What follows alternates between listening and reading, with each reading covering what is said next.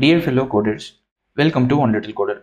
If you have ever published a machine learning model in production, it's very important for you to monitor the machine learning model. Why? Because model drift. If you have never heard about model drift, this video is going to give you a very quick summary of what is model drift and what should you do about it. So first of all, what is model drift? A model drift is nothing but, let's say you have got a machine learning model, very simple one. Let's take mx plus c, a very old one like a linear regression. Over a period of time, your predictions actually degrade a lot. So the accuracy of your prediction, the number of false positive, a lot of these metrics go for a toss, and that is when you think that there is a model drift. Now, what is model drift? Model drift can be of two big types. Like if you want to categorize it, two large categories. The first one is called a concept drift, and the second one is called a data drift. Okay, so the first one is called a concept drift. Let me write drift here. Yeah. And then the second one is called a data drift. Now, what is concept drift and the data drift? It's quite simple. So whenever you have got a model like this, or like we just saw, y is equal to mx plus c, when y changes, when the statistical nature and properties of y changes, y, which is the actual variable that you are trying to predict. So whenever the nature or statistical properties of the variable that you are predicting changes, that is called concept drift. So whatever, like when this changes, it's called concept drift. Now, what is model data drift? Whenever the nature of the variable that you are like the predictors, the explanatory variables change, then that is called data drift. So if y changes, that's called concept drift. If x changes, the nature of x or characteristics of x changes, then it's called data drift. Now you might ask me, why would it even change? Like, what is the possibility of changing? Let me give you an example. So right now, I think most of you might aware of COVID situation. In a lot of countries, COVID is better. In a lot of countries, COVID is still worse. So before COVID, let's say there's an air flying agency, and that agency, let's say they had a model to predict a certain outcome. Let's say in this case, the outcome is to predict the number of people that they would be flying. So if you assume that the number of people would be flying is y, and then x is like they're going to use a lot of variables like holidays, macroeconomic factors, all those things. Okay, so now if you take a scenario like this thing, since last March, probably you might have noticed that this entire model would have probably gone for a toss. Because why? Now there are borders closed in every country. Most probably you would have seen the borders are closed, so there was no chance that a flight could even operate. So but the model, if the model was still existing, the model would be still predicting y amount of passengers flying. And this is a very classical example of model drifting. So what has happened in this situation is, you can see that both y and x has changed in this situation. Why y has changed? Because the nature of people's mentality to fly has changed. People cannot fly because there is a country restriction, a legal restriction. And what is changed in data x? If you see the underlying data, like for example macroeconomic factors, people lost their jobs, people do not have money, and attributes like this have made that they cannot change.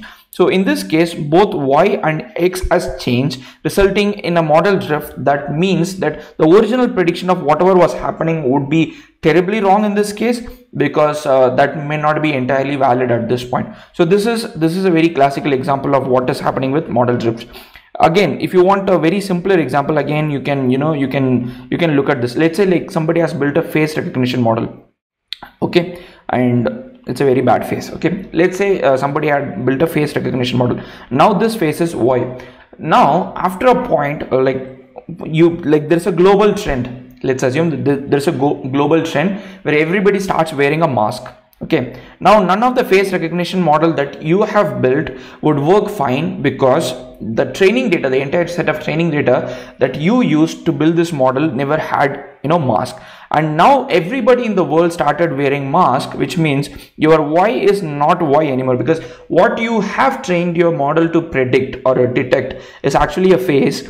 But ultimately what has happened is there's a new component added to everybody's face on the planet. So your model is not going to function as much as you expected in the past. So which means your model has gone for a toss, which means your model is drifting. So it's like, how in car races people drift.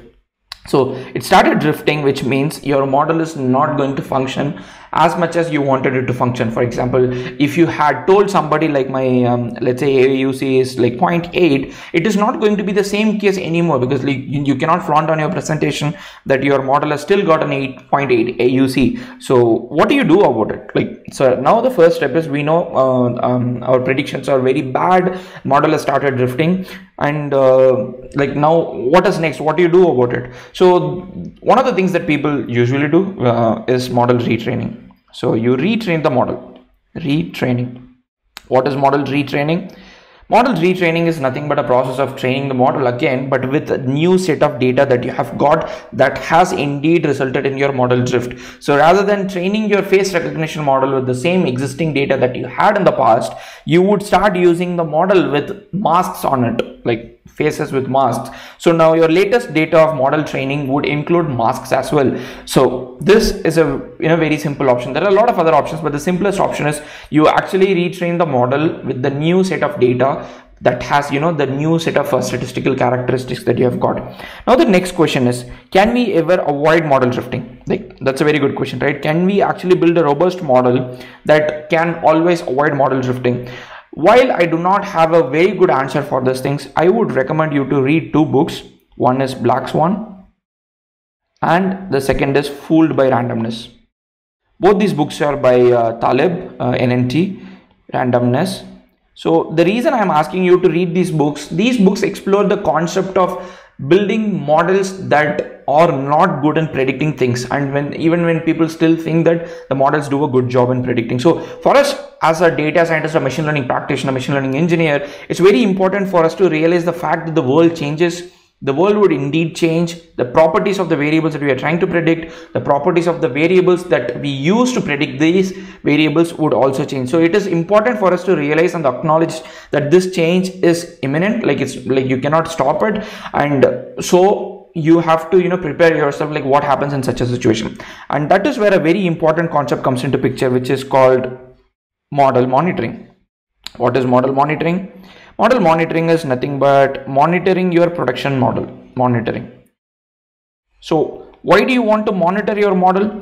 You need to monitor your model in order to find out whether there is a drift in the first place, there are properties changing, your accuracy is dropping. So all these things may not come naturally to you. Like, nobody is going to come and tell you like, boss, I went to your website, it's not recognizing my face. Like it happens. Like, for example, if you have seen in the news, once the pandemic kicked in, everybody started wearing masks. A lot of iOS devices work only on let's say face recognition, face ID, and then faces started like they couldn't recognize the faces, so Apple had to send a patch. All these things happen when you have a consumer facing product where consumers are quite outspoken. But if not, then the best way is to do model monitoring. Model monitoring you can do a lot of different ways, but there are some tools that help you monitor the model and understand how much is your model drifting and all these things. If you see this life cycle, ML life cycle by and challenges by Databricks, you can actually see that there is a component at the end which is primarily to monitor the model, and then one of the things that they monitor is data drift and model drift. So it is very important, like if you have got models in production, if you are a company where you have got models, it could be any type of production. Like for example, somebody might serve a model as an API, somebody might have a cron job that regularly runs and stores the prediction in a SQL database. Whatever model you have got, if that model is going to be somewhere where nobody is seeing the result every day, you need to have a robust model monitoring system, and then you need to monitor the drift, data drift and model drift, because it's very important for you to make sure that your model does what it is supposed to do. Because imagine like now you have got a credit card default rate predicting model. So imagine like you have predicted somebody would default while that person may not be defaulting, and it is primarily because of model drifting, maybe like false positive, and now your collection team is going to that person and asking for kind of details. So this would result in a very bad customer experience, and also it would result in probably like lawsuit or something. So it is very important for you to monitor your model, not just for model drifting, for a lot of purposes. But if you see this life cycle, you can see that model drifting and data drifting is to be monitored, and that is a very important, like mostly like the final situation of your ML life cycle, and it is also something that everybody should start doing it. The objective of this video was to help you understand what is model drift as a concept, what is concept drift, what is data drift, and how do you monitor it, and what is about it. I hope this video was helpful to you. If you have liked this video, please give a thumbs up and subscribe to the channel, and also share it with your friends, because this is not just about the person who builds the model, but it's about whoever is consuming the model. If you have any other question, please let me know in the comment section. Otherwise, stay safe, take care.